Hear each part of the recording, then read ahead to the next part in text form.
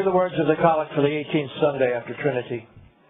Lord, we beseech Thee, grant Thy people grace to withstand the temptations of the world, the flesh, and the devil, and with pure hearts and minds to follow Thee, the only God, through Jesus Christ, our Lord. Amen. May the words of my mouth and the meditation of my heart be always acceptable in Thy sight, O Lord, my strength and my Redeemer. We pray in the name of the Father, and of the Son, and of the Holy Ghost. Amen. The collect for today is a warning and a prayer for God's people to avoid becoming ensnared in the things of this world. Now, we might wonder why it is that the collects and so much of Holy Writ in general constantly talks about this topic. I mean, after all, we are the redeemed of God, and we should already know this truth, right? We don't need to worry about it, do we? Well, the answer to that question is a resounding yes, we do. And the example that I want to give you is that of Demas. It is our warning. It is what we might become if we're not paying attention. But first we must understand who Demas was, who he might have become, and lastly, what he actually became. So, who is Demas? Well, he is mentioned 3 times in Holy Writ, and the first time we hear of him is in Paul's letter to Philemon.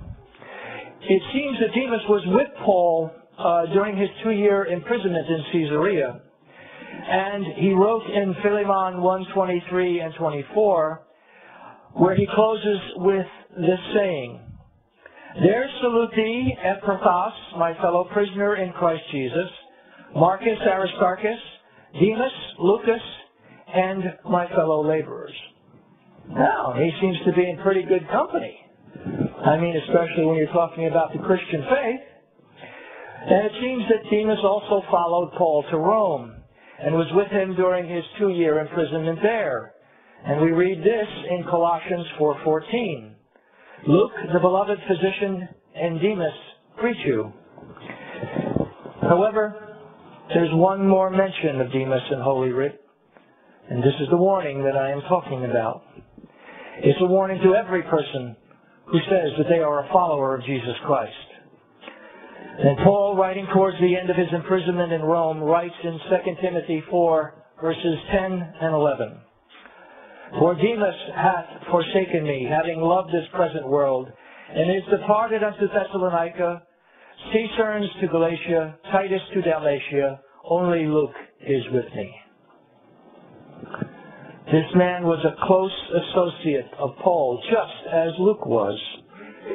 He had a first-hand knowledge of the trials and tribulations of what it costs to be a follower of Christ.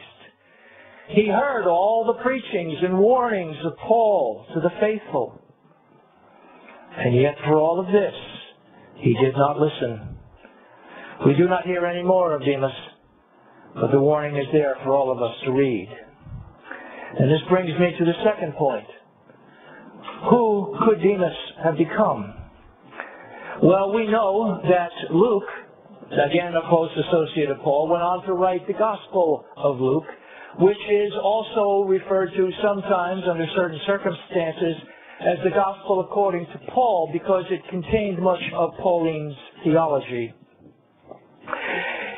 We know that Luke has his day in the calendar of Christian saints, which is coming up on October 18th, and there is no day for Demas.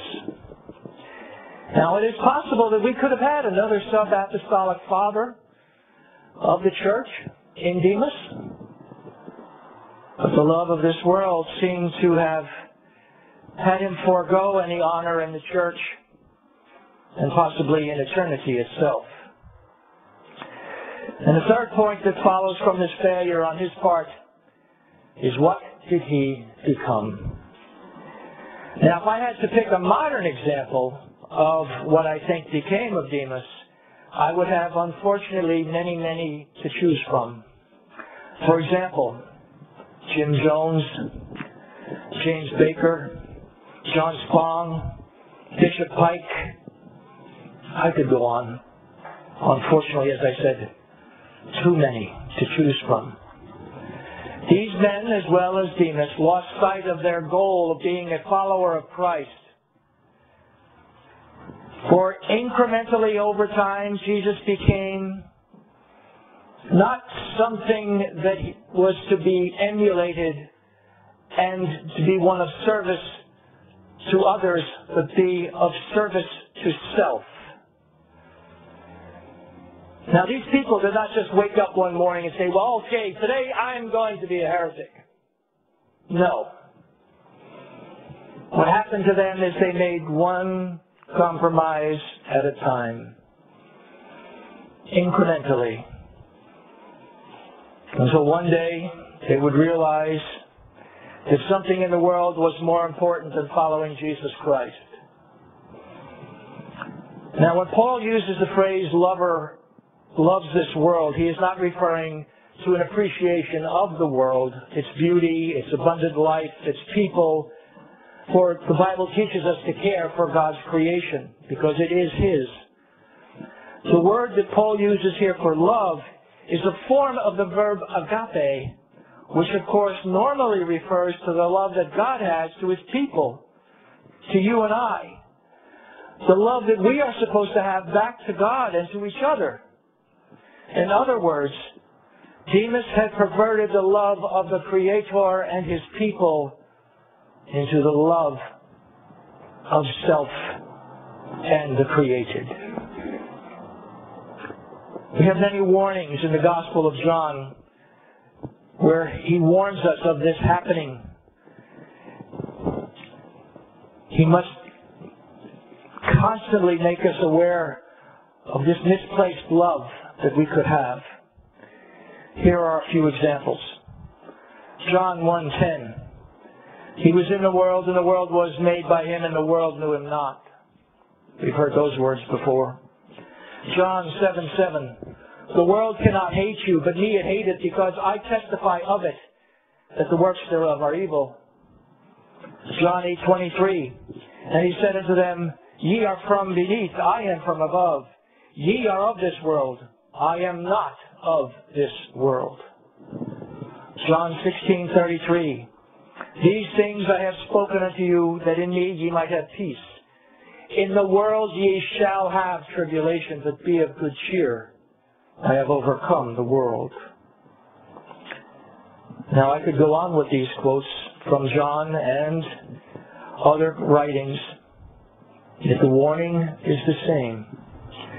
Beware of the incremental compromising of our faith. If we are not constantly aware of how the world is trying to pervert us and subvert us, one day we will wake up and find that we are totally outside the will of God. That is, of course, if we wake up at all before Judgment Day. And the real tragedy of this is that by that time we may not even care. And that's the real tragedy of Demas and for all the rest. They no longer cared for their Creator. This is the same warning for those who think that they do not need our Lord to lead them. Again, returning to the Gospel of John, chapter 9, verses 39 and 41. And Jesus said, For judgment I am come into this world, that they which see might not see, and that they which see might be made blind. And some of the Pharisees which were with him heard these words, and said unto him, Are we blind also? Jesus said unto them, If ye were blind, ye should have no sin. But now you say, We see, wherefore your sin remaineth. We must always be on our guard for the small compromises that the world, the flesh, and the devil would have us make in our faith, just so we can get along without too much trouble, or persecution, or conflict, or being called nasty names. Let us from time to time ask ourselves the question, am I Demas? And if the answer to that is in any way yes, let us turn to our Lord and Savior Jesus Christ and repent and seek the abundant mercy which He is always willing to give all who will ask Him of Him.